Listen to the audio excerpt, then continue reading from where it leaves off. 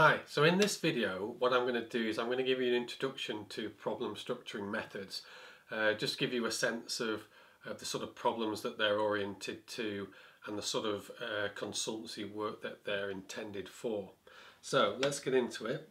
So if we think about the nature of the problems that problem structuring methods are meant for, then we're looking at unstructured problems, we're looking at complex situations, and we're looking at strategic thinking.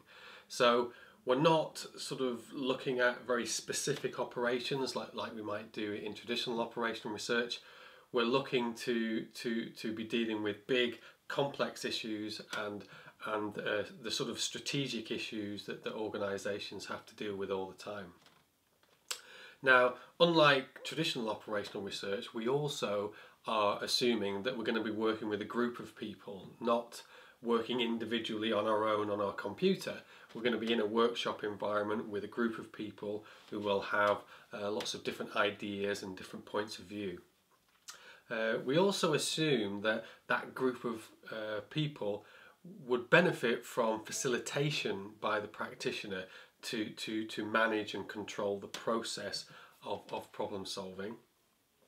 And the tools that we use in problem structuring methods are conceptual tools. So they are not generally quantitative methods, they are more tools which help us think about things. So got a few nice quotes here from Mingers and Rosenhead, who wrote the book Rational Analysis for a Problematic World, which is a great collection of problem structuring methods. So unstructured problems are seen to involve multiple stakeholders, multiple perspectives, conflicting interests, various types of uncertainties and significant intangibles.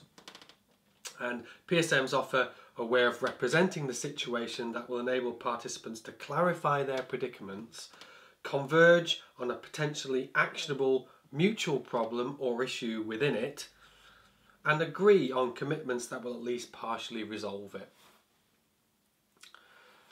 I also want to make a distinction between two types of consultancy. So if we think of traditional consultancy, we often refer to it as expert consultancy. And that's where a consultant is brought into a situation because they are an expert in something. So for example, an accountant being an expert in the law about reporting, solicitor being an expert in terms of the legal system, and an OR analyst would be regarded as an expert in quantitative analytics.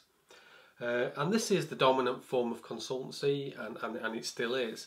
However, through the 90s, consultancy firms and organisations realised that with strategic consultancy, expert consultancy wasn't always the most effective because organisations felt that external people perhaps didn't have enough insight into their unique business model, and also the implementation of strategic initiatives became difficult when those initiatives came from outside of the organisation. So a new type of consultancy developed called process consultancy, which is really about the assumption that a group of people can solve their own problems, but they need facilitation and they need a well developed and reliable process to go through in order to reach agreement.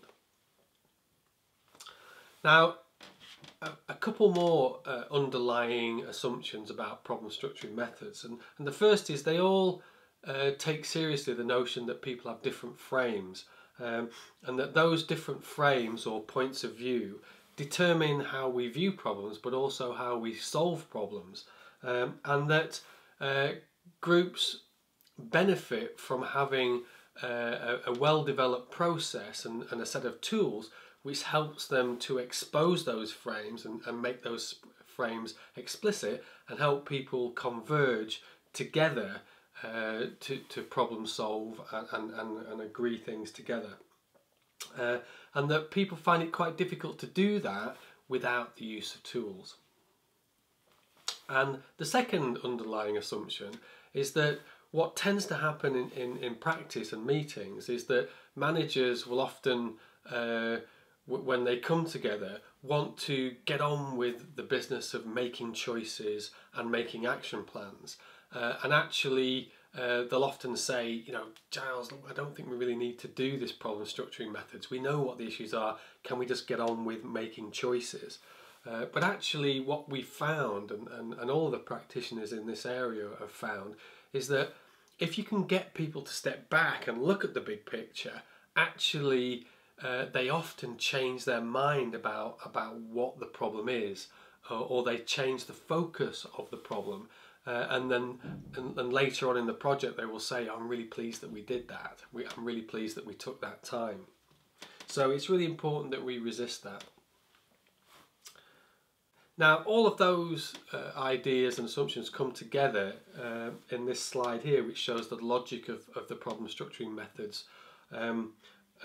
So we assume that we start with a complex situation, and that's really important because you know, we assume complexity, and that makes us humble. It makes us recognise that we can't fully understand these situations, and that sort of gives us a more realistic expectation of what's possible. We assume that we're working with a group of people, and that those people will have different points of view and different views of the problem situation and different ideas about the problems. We take that and express it in some form of a mapping method. So we're going to look at different mapping methods later in another video. And then that leads us into more analytical methods, more modelling methods in problem structuring methods, which helps us look forward about the future and explore alternative ideas about what the future might be. And then all of that leads into a final session, which is discursive, where we say, okay, you know, we've looked at the situation, we've identified issues, we've thought about different ideas for solutions and future scenarios. What are we actually going to do? And that final session is all about developing action plans to take the situation forwards, and then that leads to changing the situation.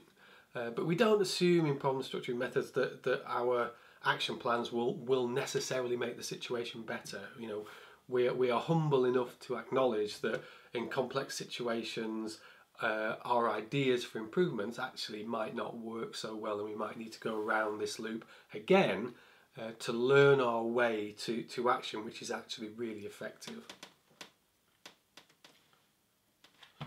So one of the difficulties of PSMs, because they're very flexible, they've been used by lots of different people in lots of different ways, sometimes it's quite hard to pin them down. So I thought I'd just put a few project scenarios up for you. So the classic project scenario is a practitioner facilitating a group of people in a workshop to solve a problem or develop strategy. So that's the classic PSM scenario. However, I personally have done recently a lot of what I call strategic coaching, which is where I work one-on-one with a senior manager in a confidential environment to help them think through their strategy. And PSMs work really, really nicely in that mode because it's a bit more analytical and you can go into more depth. Applied research is where you use the problem structuring methods as a way of structuring the qualitative data that you're collecting within a project. So qualitative research is obviously very common, it's very popular, and PSMs are a great way of structuring that qualitative data. Finally, stakeholder engagement. So often in the public sector, in the policy space, organisations want to collect stakeholder information and views on various things, and the PSMs are a great way of going out, running workshops, collecting qualitative data and structuring that data. So there's a few project scenarios for you, and if we think about a typical project, you might want to think of it in terms of 3 workshops, where workshop 1 is where you're looking at the situation and identifying issues, and that's the current situation, and that's when we use our mapping tools. And then workshop 2 is where we might be more analytical, or we might look to the future to develop ideas for the future. And then the final workshop is where you might bring people together and say, okay, you know, based upon all this work that we've been doing, you know, what are we actually going to do? And as we go through those 3 steps, it's important to allow people to reflect on that process, because we know that creativity is more of a subconscious activity, and so people will go away and the creativity might happen away from the workshops. And it's also very important that we document these sessions, because it's amazing how quickly people will forget. The world moves on, so it's very important to take photographs and to document all the work, because it's remarkable how quickly you can forget what happens in a workshop. So that's the first video. That's just a general introduction to PSMs. We'll look at more of the details and the tools in other videos.